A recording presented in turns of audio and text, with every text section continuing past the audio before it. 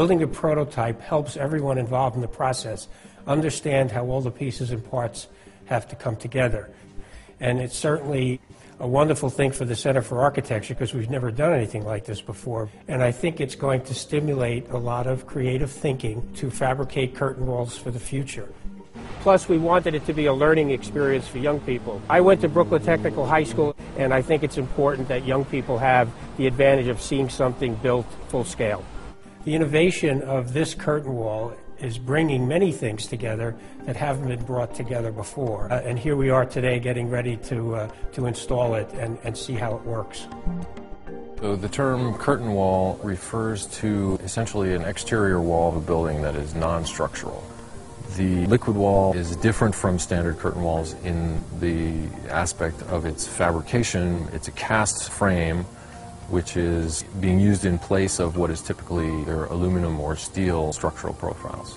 The liquid wall concept is really based on three ideas. The first is the liquid form of the concrete itself.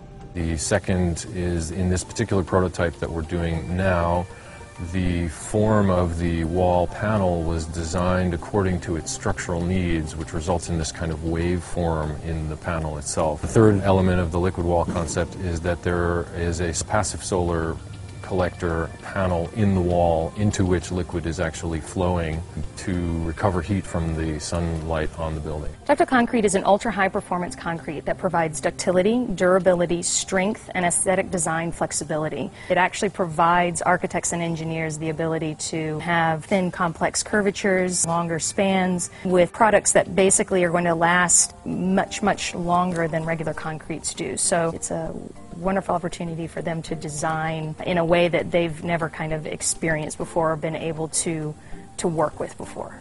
The first step in the process is done by the architects and engineers. We've designed a digital model of the liquid wall panel.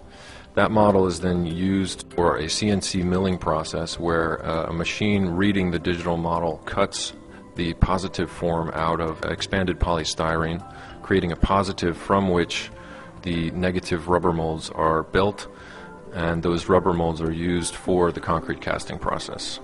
The rubber allows us to have a little more flexibility and a better finish for this particular project. So the rubber was set into the form, and then once the positive was stripped out, we reversed the process, so now we can cast directly against the rubber. And the rubber, like I said, will give us the best finish, also allowing the flexibility to strip this complex shape out of the mold. And we see a value in taking the concrete to the next level, giving us higher strengths while reducing the weight. When you start out doing a prototype like this, it's not different than doing it on a new building. Even though this was going to be a section of wall that could be used at the exhibit, you had to go through the same process. Get around a table, meet with the architect, meet with the engineer, understand what the challenges were, how the design was going to ultimately be fabricated in the shop, bring in the manufacturer, the entire team to see how this would go together. And then when you finally understand what you're up against, the challenge to get it inside of an existing building was not easy. It was, how do you do it cost effectively? How do you do it safely?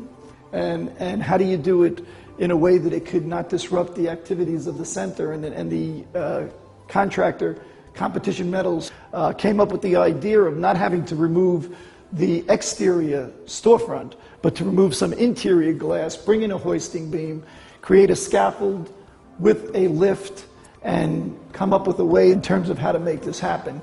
And that to me is really what makes these projects so exciting. And I think that if this exhibit could somehow demonstrate how the different disciplines work together to come up with a building, and the opportunities in terms of design and constructability are limitless. I really look forward to seeing what buildings are going to look like about mid-21st century, 2050, mark my words. We'll be seeing some buildings the likes of which we've never seen before. And let's hope that we could inspire some of the younger designers, current designers, and older designers to keep doing what they're doing.